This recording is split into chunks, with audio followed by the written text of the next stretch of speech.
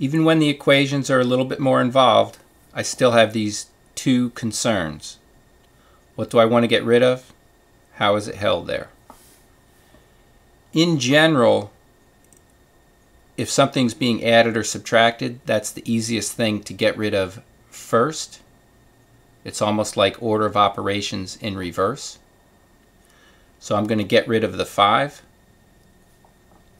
I'll use a -5. Put a -5 on the other side of the equal. Draw a line and bring down what's left. You have 2x. That's a 0. Don't bother to write it. Signs are different. Subtract. Keep the sign of the larger. Now you want to get rid of the 2. It's held by multiplication. Opposite operation is division. Divide each side by 2. 2 goes into 2 once. You end up with x equals 14 divided by 2 is 7.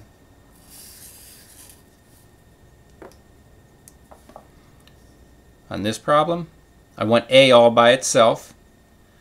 I have a 1 being added or subtracted. I'll get rid of that first. So that's a -1. I'll put a +1. Other side of the equal sign, +1. Just draw a line and bring everything down. I'll start here. 3a comes down. That's a 0. And here we have 15.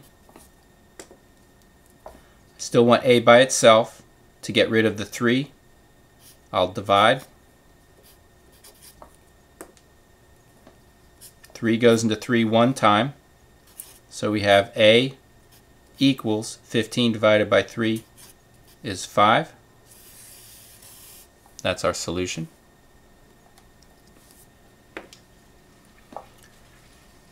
Finally, over here, I want to get rid of this -5 and I want to get rid of the 13. But the easiest thing to do is get rid of something that's added or subtracted. So I'll get rid of this 13. It's +13, so I'll put a -13 underneath. I'll come to the other side of the equal sign, -13. Then we simply draw a line. Bring everything down. That's a 0. Don't bother to write it. Bring down our -5y, the equal sign. And when we add these, we get the signs are the same, so we're adding -40. Now I want to get rid of the -5. That way I'll have y by itself. It's held by multiplication. So I divide by -5. I come to the other side of the equal sign and I divide by -5. -5 divided by -5 is +1. So we have y all by itself. Bring down the equal sign. -40 divided by -5 is +8. Here I'm trying to get m by itself, but I have an m on each side of the equal. So I need to either get rid of a -7m or get rid of a 4m. And by the way, I could start with any one of these 4 terms in solving this equation.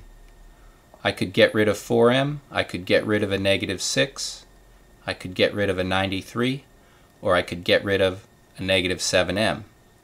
But my greatest concern is with the variables, so I always start there. If I get rid of a -7m, I won't have to look at a negative for my variable, so I'll do that first. And notice I want to get rid of the -7m, the entire thing.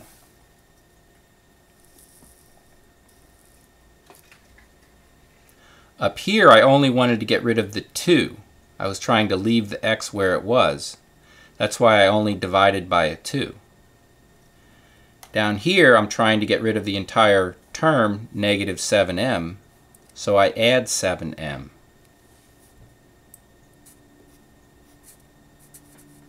Come to the other side of the equal, and since I have a like term, I put it underneath that. That's a 0. I don't have to write it. This is 11m. Bring down the negative 6. Now I want to get rid of the negative 6. So I'll put a positive 6 underneath. Come to the other side of the equal sign.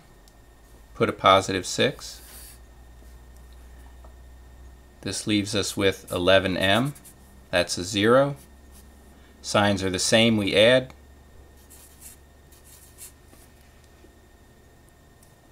Now I want to get rid of the 11. It's held by multiplication. So divide by 11. Divide by 11. 11 goes into 11 once. We have m. 99 divided by 11 is simply 9. So that's our solution. If you want to take the time to check this, you could take the 9, plug it in wherever there's an m, and you'll get a true statement. That always works for algebraic equations. Turning our attention to the last one. Again, my first step, I could get rid of a negative 8. I could get rid of positive 11n. I could get rid of a 6n, or I could get rid of a negative 28. My concern is the variables. I'll start with them. If I get rid of a 6n, I won't have any negative variables to look at. If I get rid of a positive 11n, I would say minus 11n, minus 11n, and I would end up with a negative here. I'll still get the right answer, but it's more work. So we'll get rid of the 6n. It's a positive 6n. I'll put negative 6n underneath it. Put negative 6n under the like term on the other side of the equal sign. And let's see what we've got. Negative 8 drops down. Signs are different. We subtract, keep the sign of the larger, so it's a positive 5n. Bring down our equal sign. That's a 0. Don't have to write it because you have a negative 28 on this side of the equal sign. I can't leave air over here, but as long as I've got a value, that's fine. Now we'll just reassess where we stand. And by the way, one of the reasons I like to draw a line and bring things down is everything above this can be ignored at this point. I simply have to worry about what's here.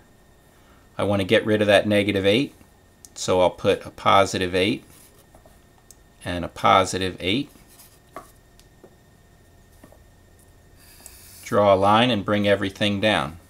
That's a 0, 5n. I don't need a positive indicator. Signs are different. We subtract, keep the sign of the larger. One more step to get n by itself. To get rid of 5, it's held by multiplication. The opposite is division. Divide by 5 over here as well. 5 goes into 5 one time. We have n, and that's negative 4.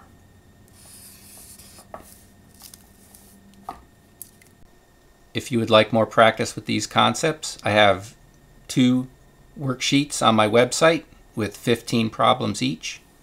I have practice sheet 1A and a practice sheet 1B. And of course, there's a detailed answer key for each one.